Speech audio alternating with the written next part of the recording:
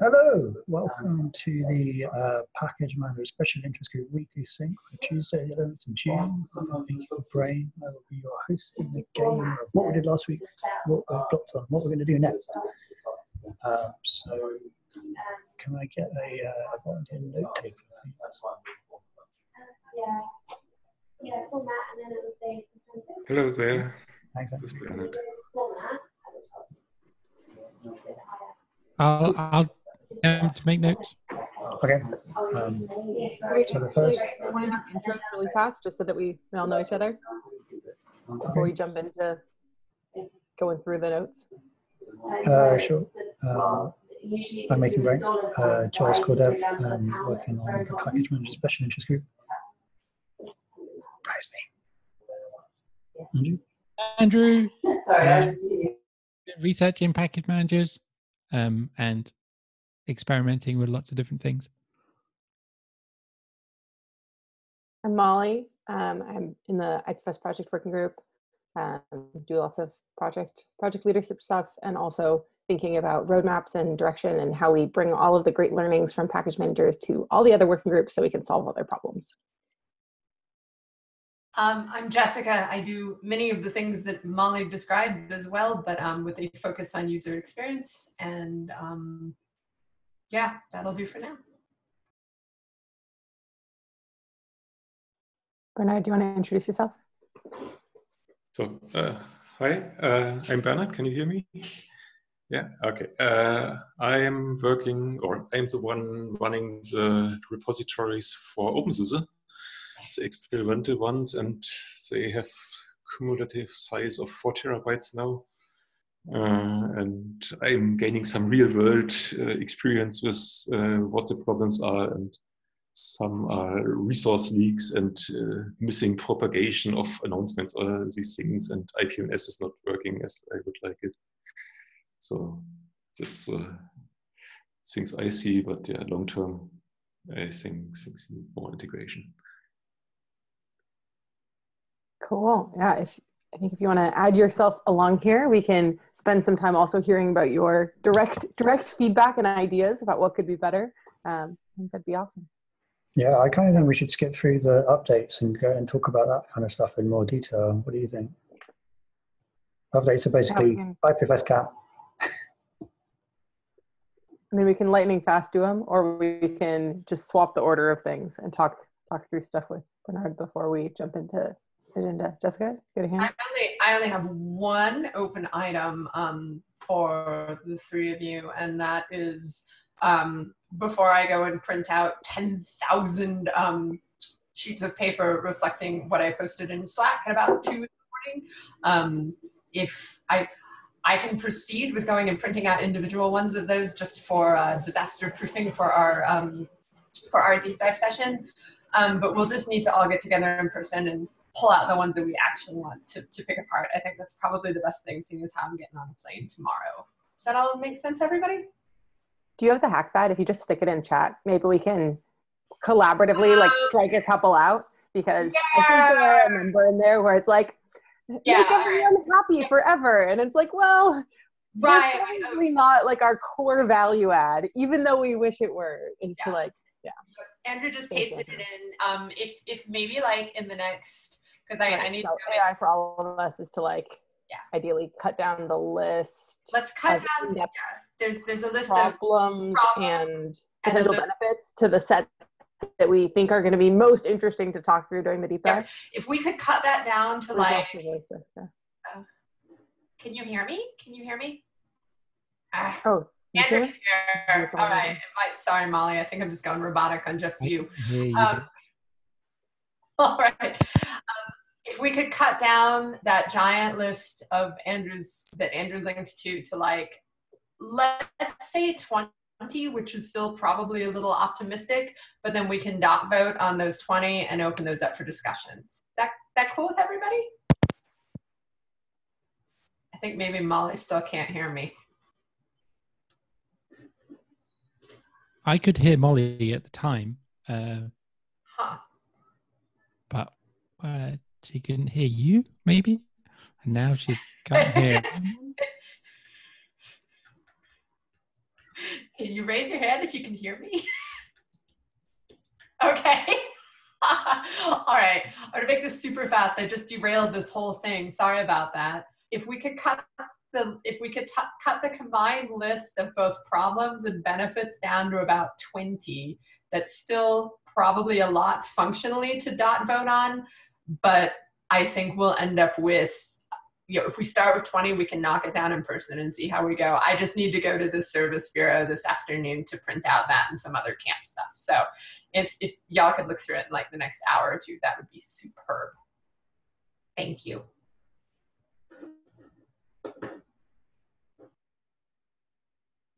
Anyone else have blockers or asks or anything like that? No blockers. I was up late last night hacking on IPFS npm republish. It is orders of magnitude faster. It now works offline, and it has the support for essentially updating. I mean, you're always creating a new thing on IPFS, but updating an existing micro registry that you've published to IPFS. So you can keep iterating on it and adding each set of dependencies for each version of a thing, or you can basically build your own mini registry of the stuff that you care about by just repeatedly running it and passing the CID that you get each time. There's no interface for that yet, but I thought that might be an interesting one to create, to basically go like, well, list every package I've got installed and jam them all into a registry that has every possible dependency that you could need for any one of those versions of the thing. And you could do that all offline because it utilizes the cache of everything you've already installed on npm, which is really cool. And that, I think, is as far as I'll get before actually like putting the lightning talk together. But it's kind of cool to be able to turn your Wi-Fi off and say publish and then install and it works across. The only thing that doesn't work right now is Git dependencies, which is annoying because there are JS IPFS libraries that have Git dependencies.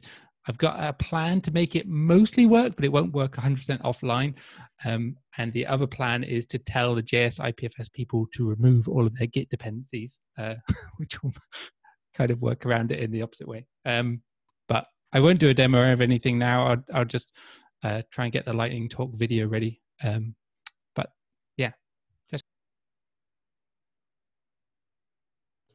Sorry, I forgot to ask one other question related to our deep dive. Andrew and Alex, are you two still okay on collaborating on a here's where we are right now level setting presentation at the beginning of that deep dive, which I think either you could do it via the magic of video if you wanted to capture yourself, Andrew, or if Alex, if you wouldn't mind giving the introduction and then staying in the deep dive as much as you see fit. That's the one piece that's missing that I can't help with, so I want to make sure we're still cool on that.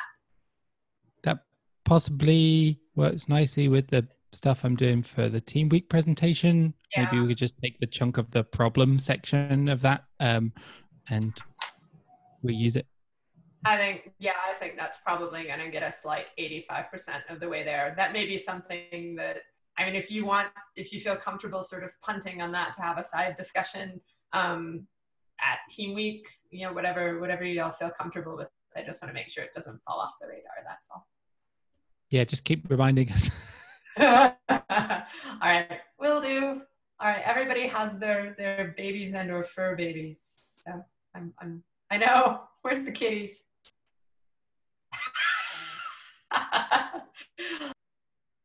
There is a cat here somewhere, but she's very fat and I can't find her.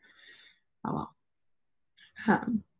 Cool, that sounds awesome. Thank you for reminding folks, Jessica. Alex, did you have stuff? I'm not blocked on anything. Just been working on getting the npm registry mirror running on the Raspberry Pi so that we can use IPFS npm camp. It's broadcasting its availability by MDNS, and now I've got a pre-release of npm IPFS that will look for that MDNS name on the local network, and it's going to be well good. You were gonna, Molly, you were gonna give me a list of things to also make available over IPFS on the network. If you You're just right. send it over and then you've got it. I have not gotten that list from the electives yet, thinking that, you know, maybe they have pre-work that they want pre-installed. Hopefully that stuff, I can send everyone an email and check to see if those things have solidified. But I'm also, you know, as one of the cat herders for content being created for camp, they're literally going to be making me install stuff when we practice running through their workshops. And so from there, I will definitely get a list of those things. But I'll try and see if I can get you anything that exists. What's your deadline? Just so I know. Well, you know, as soon as possible, really, because I can always download the stuff while we're, you know, during team week and that. So yeah. So yeah, the deadline is a factor of the available network connection speed.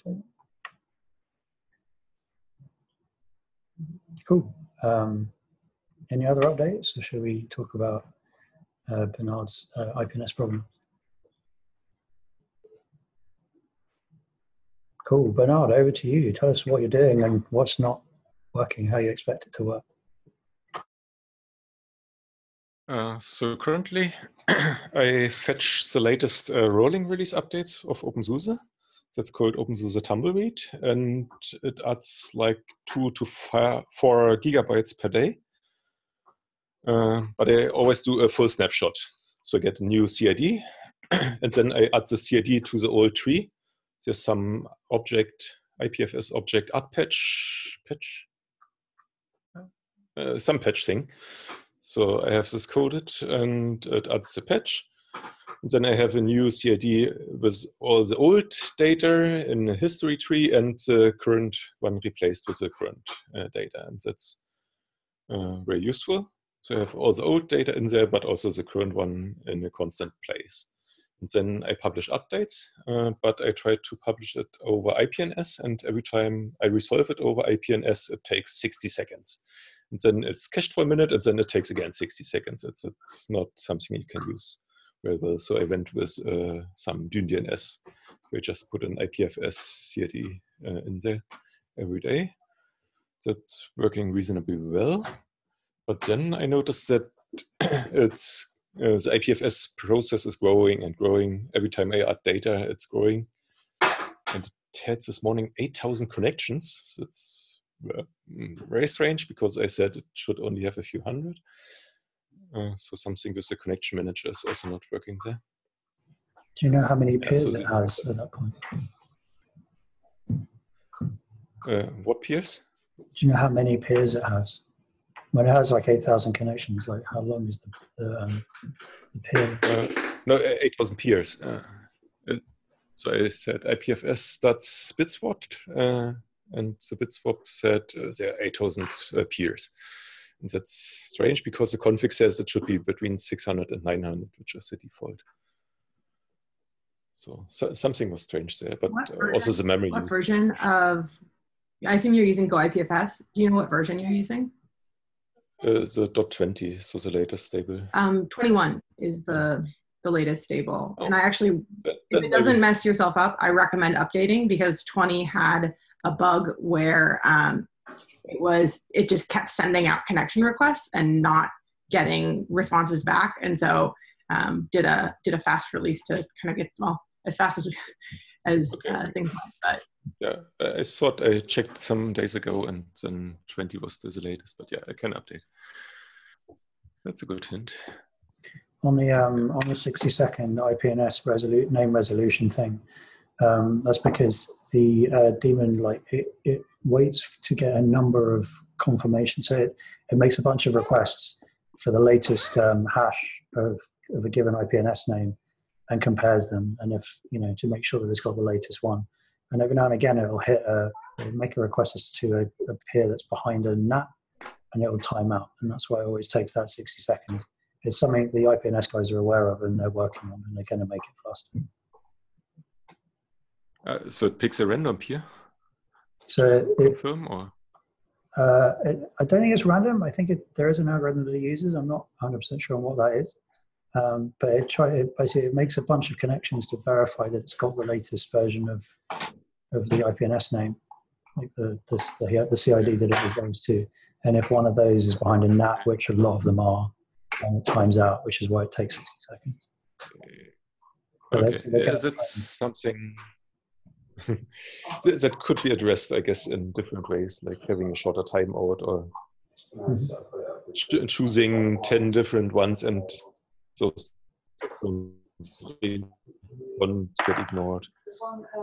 Yeah, exactly. They're trying a bunch of different stuff. They're looking into using DNS for doing IPNS resolution, which will be a lot faster. Then you kind of rely on centralized infrastructure a little bit, but the kind of the usability trade-off is definitely worth it. So it's going to get better.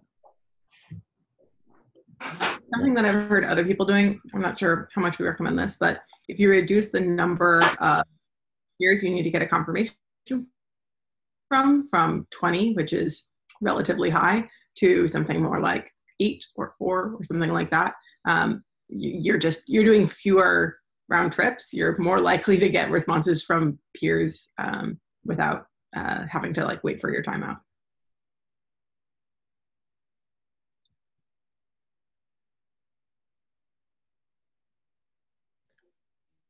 So there's a config option for that? Or what's it? I believe so, but I haven't actually tried twiddling myself. I just know that other people have made that choice to have IPNS look for fewer peers. Okay.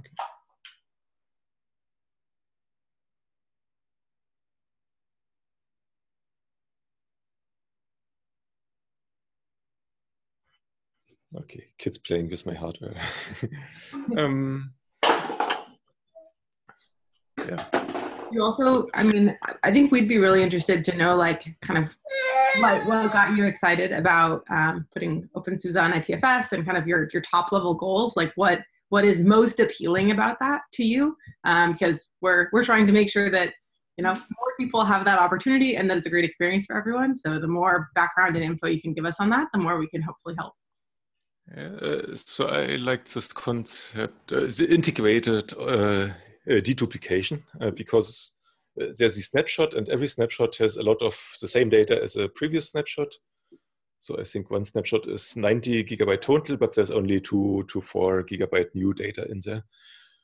So I can keep a history without adding 90 gigabyte each day, but only adding a few gigabyte each day, and then I'm doing it for the reproducible builds thing. So whenever I want to reproduce a binary, I need the old binaries that were used, like the old compiler and the old other tool chains. And normally these are not around anymore, and then you can't reproduce artifacts anymore. But now I have this history, and I can pick the items. And I have a small database file where I say, okay, if it's using this version, then it's this IPFS CID, and then I can just pick the CID and symlink it into my dependencies and use it during build. And that's really nice feed. And at the same time, I can use it to update my laptop at home because I fetch it once, and then I can update the same the next laptop next to it without fetching all the data from the internet again. So this automatic mirroring, that's really a nice feature. That's what I liked with BitTorrent, but BitTorrent is really not suited to this use case. So that's the main use cases on my side. Maybe, yeah, I used to have a Squid, but the Squid had this problem that we have a download redirector on our OpenSUSE download server, and the redirector sometimes points this way and sometimes points another way, and Squid doesn't notice that it's actually the same file on these different mirrors. So it keeps downloading duplicates, and then I started pointing to one specific mirror and only use that one, but then sometimes that one was outdated or had an inconsistent copy. So some files were from the new repo and some were old, and then it was messing things up. And yeah, so it was not perfect, and sometimes even files got replaced. So normally a lot of software assumes that files are not replaced. So if you do a new build, you get a new build number. But sometimes there were renames, and the renames caused the build numbers to go down again, and then you had the same files with the same names again, and the mirrors wouldn't sync them because they already had this file. And so all these problems you don't get when you have snapshots with really cryptographic hash consistency. And that's really nice thing. Whereabouts are you storing your history of all of your snapshots? So the snapshots that I could get. If you want to see, it's opensuse.zq1.de, and there's a DNS link entry under a separate DNS. So you can point the CNAME to some, what was it, Cloudflare IPFS, I think, but that's not working too well, I found. So the IPFS.io one is working better sometimes. Not sure why. Both of the gateways have been a little bit on fire for the 4.20 release. And so we're fingers crossed that things are getting better, but I've been noticing problems. You're not the only one. Okay, I hope I wasn't the cause. So I saw some, what was it, 180 terabyte, no, gigabyte, 180 gigabytes passing by my server in a few days, and that's not too little. So my server can handle it, but if the gateways pass it through, so if people really go through the gateways over HTTP and the gateway switches from my server, then it's could put some load on the gateways. Not sure if there are public stats for these, for the gateways. No. Okay, yeah. Yeah, so I can try deploy the 21 release and then see if things get better and what's left on issues. I put some notes in the chat for the parameters that you use to tune your IPNS name lookup.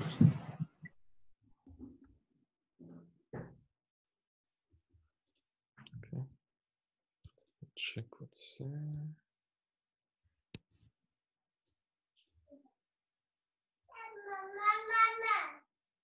And yeah, so if you're getting about you said a gigabyte passing through your node in a day, I think the gateway in general is serving something between like 10 and 25 terabits per day. So there's a lot of other traffic. So don't worry, that would not be overloading it at all. Okay, so I won't break it. That's good to hear. Okay, so there are options to IPFS name resolve, but that's not what you're using. When you're going through the gateway, you go through localhost 8080/IPNS, and that doesn't have this option, of course. So is there maybe a config option?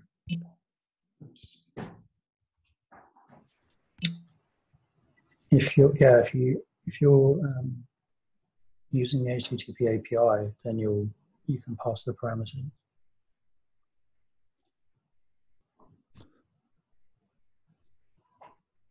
So with question marks, or yeah, how does it work in the API? Just dig out the documentation for you. Never did that. Yeah, so as you can see, I'm still pretty new to this IPFS. All of the things you listed of like, this is why I'm doing it, this stuff I want to get out, is like one right on our expectation of like some cool stuff, and it's super exciting to us that like you're picking it up and running with it. So thank you so much also for coming in and chatting with us about it. We're learning stuff by talking to you, and excited to get to help. And it goes without saying, but please come back and chat anytime. What was the last part? Just that you're welcome to come back at any time, and any other questions, or just to chat. You know where to find us every week. Yeah, that's good. Yeah, I will try to join as often as I can. It's not always possible because family obligations.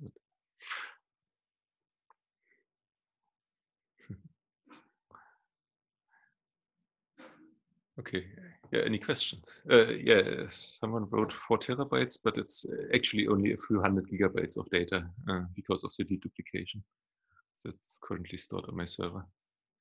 And the next thing, where I haven't found any definite things yet, is once it grows too much for this one server. So can I put it on some offline machine? So I put the history on some offline machine or some not so well connected machine, because mostly the current data will be used, but then I have to unpin all the data on the server, and that's might be a bit tricky. So this, how do we manage pins correctly? IPFS cluster basically lets you manage pin sets across multiple machines.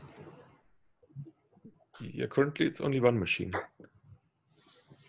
So I have a lot of pins on one machine, and like every day I add a new pin for the new snapshot. Recursive pin over these 90. I think if you set up IPFS cluster and say you add a new machine, then it will start doing the balancing across multiple machines, and IPFS cluster kind of lets you have a suite of IPFS nodes that are pinning content across different places. And so if you start pinning things to cluster, it'll be like, oh, well, it already has the stuff pinned on this machine, but maybe I want, you know, X factor of replication. So I'll like start it across other places as well. And when you get new stuff, it'll be like, this one has space. I will pin it here instead of in the other place. So it has like, for sharding stuff, it has most of the functionality that you'd probably want. Oh, sounds good. Yeah. But I don't know if it necessarily helps. Like migrating to cluster means that you're going to have to like do that configuration versus, and you're mentioning that you're kind of already in a place where you're manually pinning all of these historical snapshots, right?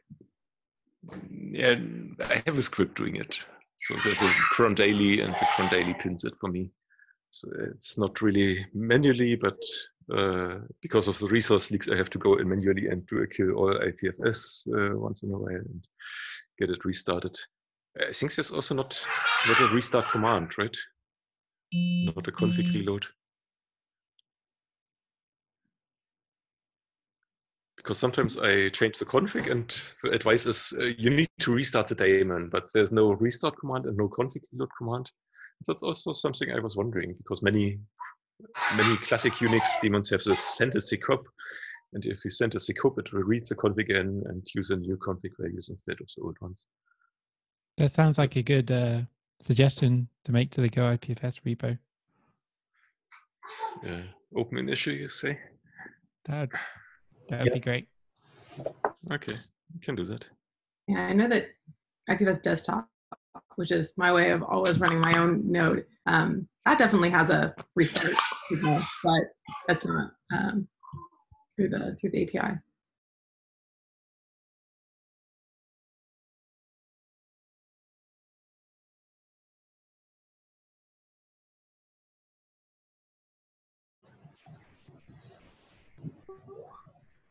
Cool. We are at time. Bye, Andrew. Do you want to talk further? Or? I actually have to jump off to another meeting. Thanks for letting us know. But thank you also so much for coming. It was great to chat with you. Yes, thank you very much, Ben. If you want to come back and have a chat about more problems, just turn up or ping us in advance, and we'll try and get people who implemented the thing that you're having the problem with on the call, and they can definitely help you out. Thanks. So, see you possibly another week. Cool. All right. Okay. Bye. Bye. Thank you very much.